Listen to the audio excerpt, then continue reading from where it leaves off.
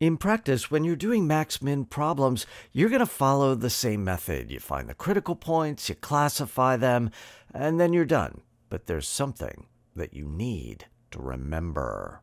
You should have heard this one before. This should be in the back of your head. This is so important. You have got to check the endpoints.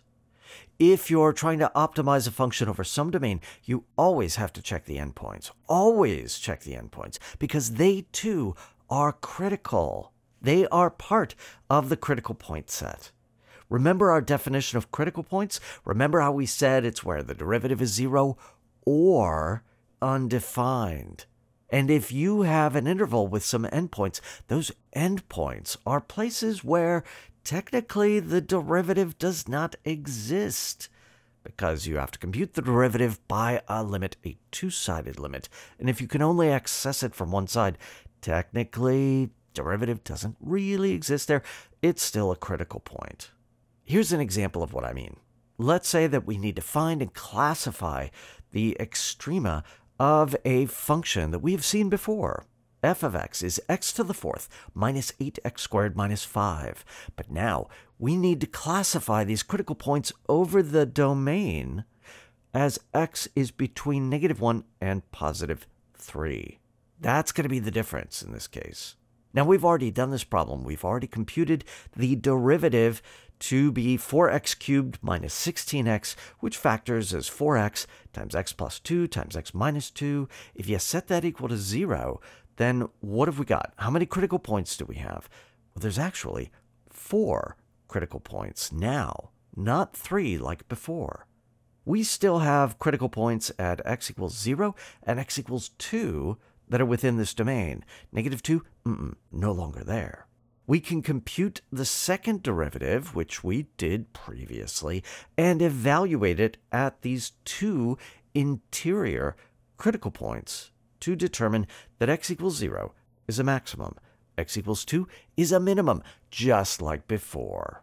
But now, what's different in this case is that we have endpoints, 2 endpoints at x equals -1 and x equals +3.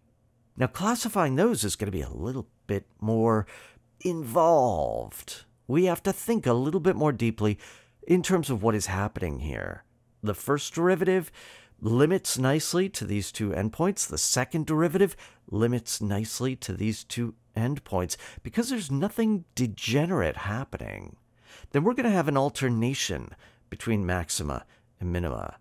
And as we go from smaller to larger critical points, as we go from x equals -1 to x equals 0 to x equals 2 to x equals 3, we're going to alternate between maxima and minima. Because we know that x equals 0 is a maximum, x equals 2 is a minimum, we can infer that x equals -1 is a minimum and x equals +3 is a maximum. This can be checked by plugging in the values into the original function f. At x equals 1, we get, 1 minus 8 minus 5. That's -12. When x equals 0, we get -5, clearly.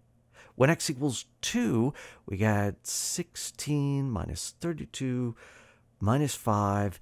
That is -21.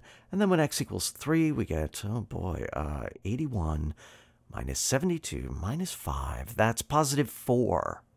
So now we can see the difference between local maxima and minima and global maxima and minima.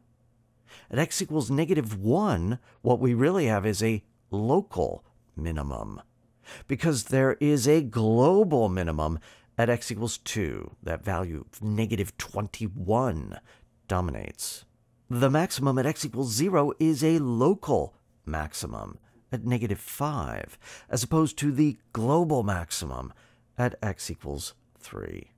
And all of this matches what we see when we graph the function out.